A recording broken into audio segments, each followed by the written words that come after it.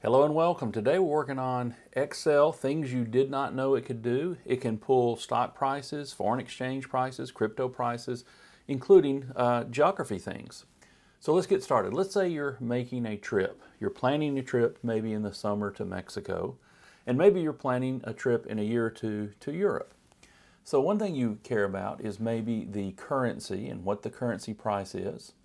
So here I've listed all the ticker symbols for the Mexican peso versus the US dollar and so on. So here's what we want to do. You need to go to the data ribbon. Now if you have the modern Excel 365, then you have now currencies and geography and stocks and things like that. So we'll do currencies. So it's recognized, you see these are all currency symbols now. So you recognize that these are what they call data types. You see this is data types in Excel. And what that has the ability to do is do searches and pull things like what is the name.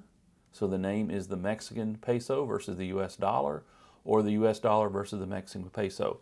I'm going to show it both ways, and you can only have to think of it one way. So for example, I typically think when I go to Mexico, $1 buys 20 pesos or so. I don't think of it the other way, but you certainly can. The other thing we can do is pull, what's the currency? So it's in US dollars or in Mexican pesos. And then we can pull, it's from what currency? So this is from pesos to dollars, right? Or from dollars to pesos. And so what's the price? And so the prices are inverses of each other.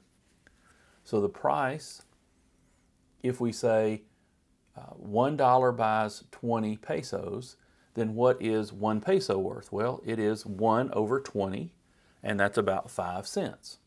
And then we can do the 52-week low, and we do the 52-week high. And you see I've built a table for this.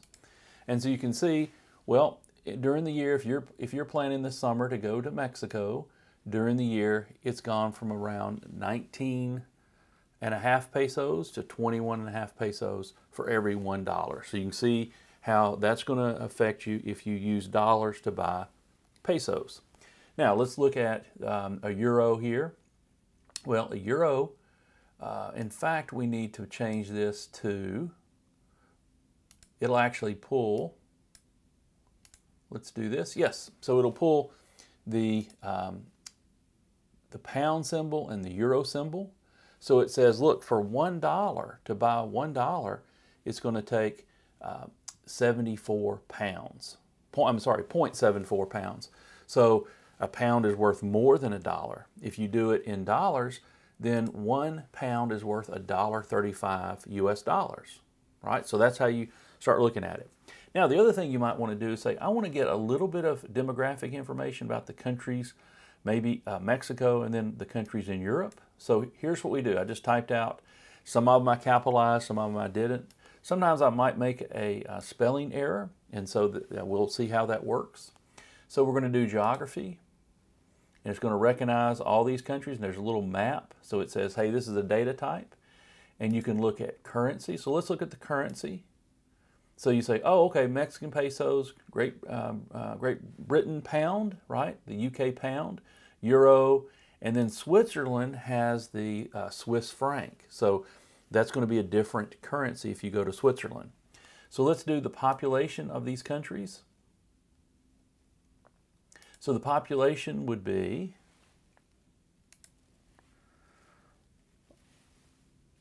126 million in Mexico and 8.5 million in Switzerland. And let's pull the capital of each of these countries, or capital or major city. You see it takes just a minute, and so then we have here are the capitals of these countries. Now, do you see there's a map here? So this is also a data type. So we can pull information about Mexico City or London or so on. We can do population. We can do a time zone. Looks like Brussels maybe hasn't pulled anything here. That's fine. Sometimes it's not perfect. We can do the time zone. And so that way you know, hey, is it going to be the same time zone, different time zone, whatever. All right, so that's how you do maybe a trip planner, pulling foreign currency and pulling geography things. Now, you may not know we have Cryptocurrency, so I did two, Bitcoin and Ethereum. So let's highlight these two. This is also going to be currencies. So we'll say, hey, what is the ticker symbol? And we just did the ticker symbol, but that might be helpful for you. There's the ticker. So you can see what that is. It's Bitcoin in US dollars. The name is going to be Bitcoin to US dollars or Ethereum to US dollars. And we can say the price. We can do the 52-week high, do the 52-week low first, and then the 52-week high. And then the last trade time. So the last trade time is, now this should be in dates here. So we'll adjust this. So today is November the 10th, 2021. And this is GMT time, Greenwich Mean Time.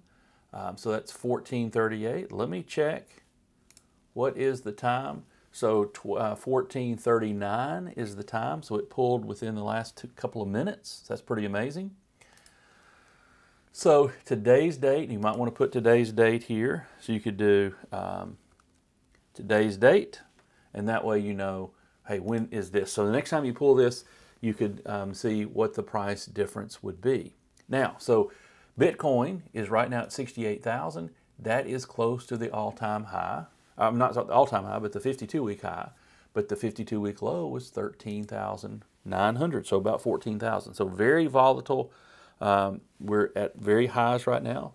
But if you watch this video in a year or two, it might be completely different. And it will be completely different. We do know that. Let's do stocks, and we'll kind of wrap up this little video.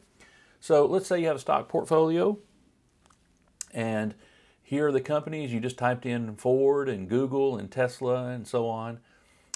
Coca-Cola is KO. GE, I think that's going to be General Electric. We'll see. Facebook, Apple, Cracker Barrel, the restaurant, and T, I think, is AT&T. So let's do this and see what we can do. All right, so we're going to do stocks. It recognizes everything. Now, Ford, the symbol is not Ford. It is actually F. So let's do the New York Stock Exchange. And Facebook, let's see what we can do for Facebook.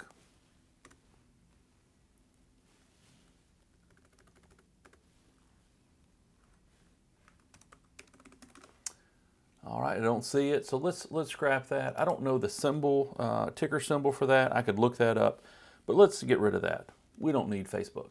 All right, so I deleted Facebook, haha.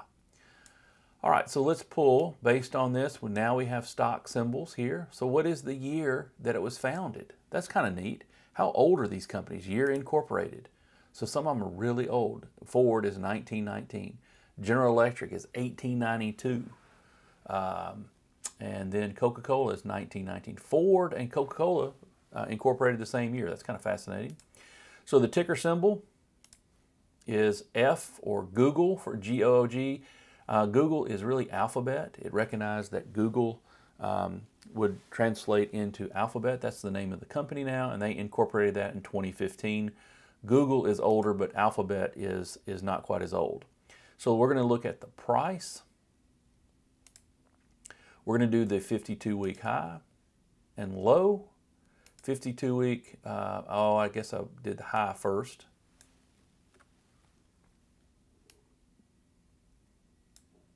All right, 52-week high first, and then 52-week low. And you can do other things because it's a company. You can say, well, how many employees does it have? It'd be nice to know how many employees they have. Well, AT&T has 230,000 employees. Cracker Barrel has 70,000 employees. All right, so let's do one more. Let's do the industry. And so, you might, if you're doing a project, you're trying to figure out a couple of companies, what kind of industry are they in? Well, we've got all sorts of different industries, okay? Well, what if you want to change, and let's see how this works. You say, look, I'm going to swap out Ford for HCA. So I'm going to type in HCA, Hospital Corporation of America. And what it does is it pulls all the information. All this is brand new search, it's no longer Ford, it's all the new information for HCA. So you can build a template you can use over and over again. It's going to pull recent data. Now, the other thing that's really cool about this, you could say, hey, I'm just going to purchase for HCA, I'm going to purchase 100 shares, and you could take the 100 shares times the price of 246, and that's how much you would have. So you can pull information, and then that information you can do math on it. So it's pretty fantastic. So this is all using data types, stocks and currencies and geography, and that's how you do it in Excel. Thanks for watching. We'll see you in the next video.